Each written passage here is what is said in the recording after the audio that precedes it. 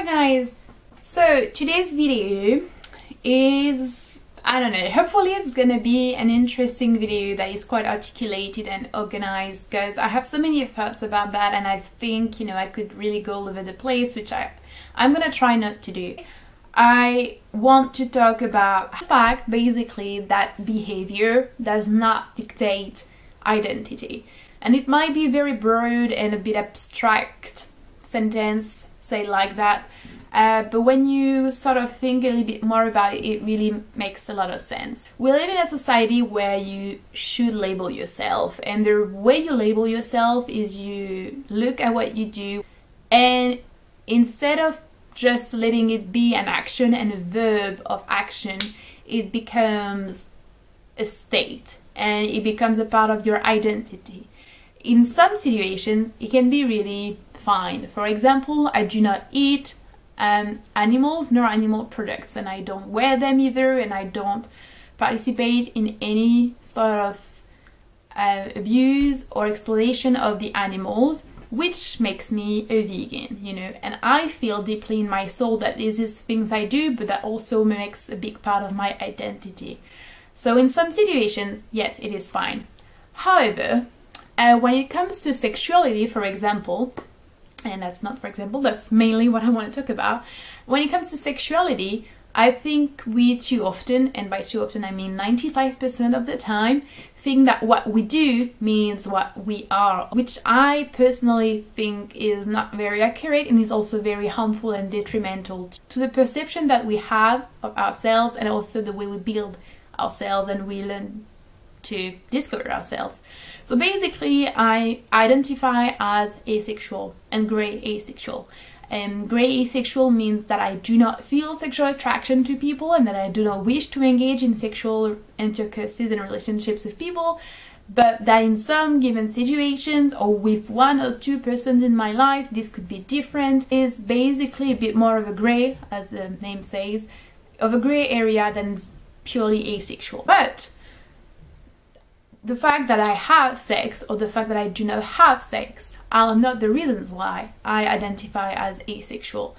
The reason why I identify as grey asexual is because I do not feel sexual attraction, because in a world of my own where things would go as I want them to go, and if I could, you know, sort of shape myself the relationship that I would like to have with a romantic partner, sex would not be part of the picture. However, I could decide to engage into sexual relationships just because I would like to please my partner in a respectful and consensual way, because I understand that for that person it means something, that it means that we're close and it's something special they want to experience with me, because I think it's a healthy part of a relationship, because I just think it's fun even though I don't feel the need or I don't feel the desire or the attraction to have sex. This is not only something that's, you know, relevant to asexuality. In the Roman and Greek era, for example, men would engage into homosexual relationships, but they would not be homosexual. What does it mean? It basically means you could have gay sex, but it would not make you a gay man. I mean, we have very few documentation about gay women, that's why I'm focusing on gay men, by the way. The idea of a gay man was completely...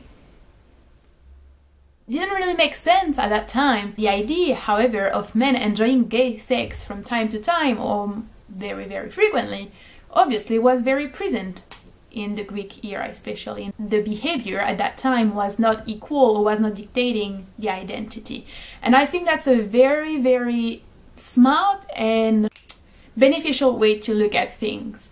Because, you know, as an asexual person, as a grey asexual person, I always find myself worrying that, you know, when you come out, basically, you know, people will think, oh, that's who you are, so you're not going to do that, you're not going to do that, but you're going to do that and you're going to do this.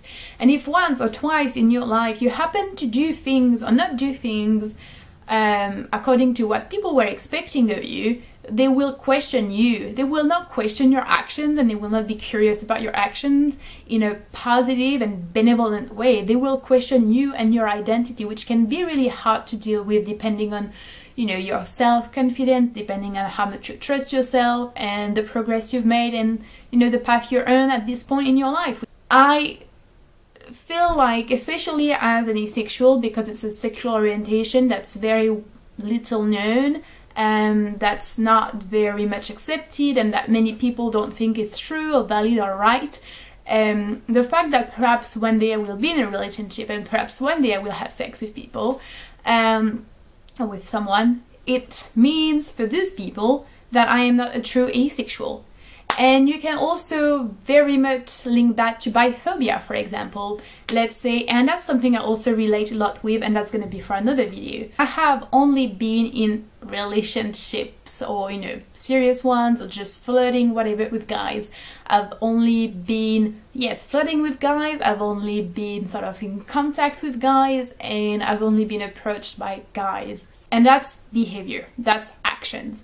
However, I do not identify as straight. Like, I'm not solely attracted to males. I very frequently find women attractive, or non-binary people attractive as well. However, if you look at my actions and if you look at my behavior, what do you think? You think I am straight.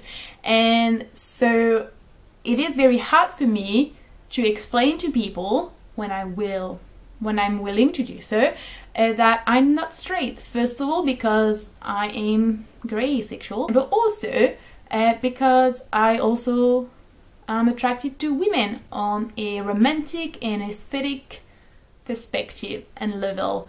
But people will say, oh, but you don't know, you've never dated a girl, or you never kissed a girl, or you've never been with a girl in that sort of, you know, relationship or situation. It takes a lot of self-confidence, as I said, to be like, yes, you're right, I have never done these things and I've never tried these things, but I know what I am, I know who I am, and the fact that I've never experienced these things does not change my identity, and the fact that I have experienced these things also do not change my identity.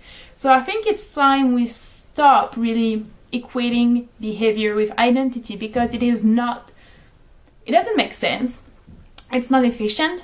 Honestly, to say to someone you're not gay because you've only been with guys, or you're not bi, or you're not pansexual because you've only been with this gender, or to say to someone you're not asexual because you're having sex with your partner or you've had sex in the past, it is ignorant, and it's also very harmful, and it's disrespectful and invalidating, and that's not something you should do. And sometimes we do it with the best intentions and without even realizing it. For example, I have a very good friend whom I love dearly, and I was sort of confiding in her and telling her about the feelings that I've had for girls for a few years. It's gonna be in another video. And she was like, but you don't know, you've never dated girls, you only talk to boys in that way. You know, and she was not trying to be mean, she was not trying to invalidate me, she was just basically saying what everyone else is saying, and that didn't make me feel good, you know.